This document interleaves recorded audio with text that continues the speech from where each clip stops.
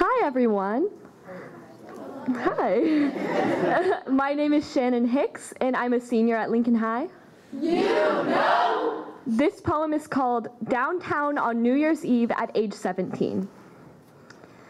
I am staring at my hands, red and sweaty and small like two babies born into this world, screaming, shaking, soliciting a warm embrace. I stuff them in my pockets. It is 10:55 and I am waiting alone. In 3 months I turn 18. A March baby blossoming into adulthood as the ice melts into spring. I am not a kid anymore, I told my mom this afternoon as I got in my car.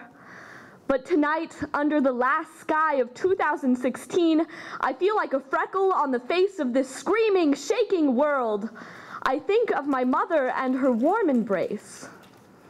I am dizzy and small, drunk on lukewarm coffee in the streetlit night, alone amidst a pregnant, bloated universe preparing for an infant sun to rise. The stars and civilization celebrate the birth of its youngest year. I've never liked birthday parties, particularly my own. Birthdays remind me of the time I cannot feel. I am older, but only in words.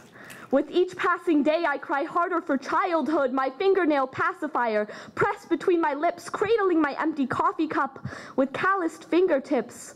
My hands are still small, but no longer sweaty. My friend arrives. Tired from work, she smears on her lipstick as we get into her car.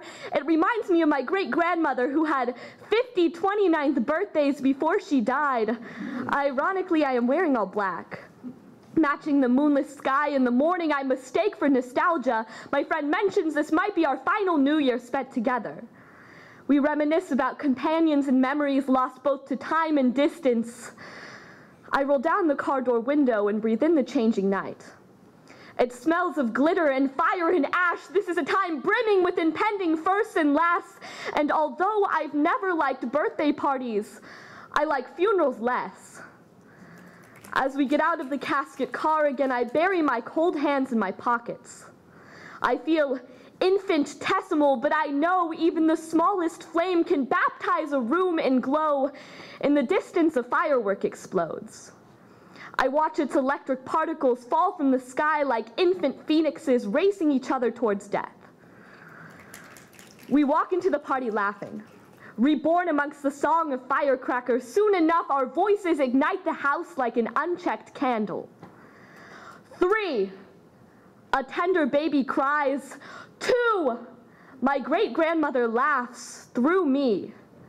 1, the world is not too different after all.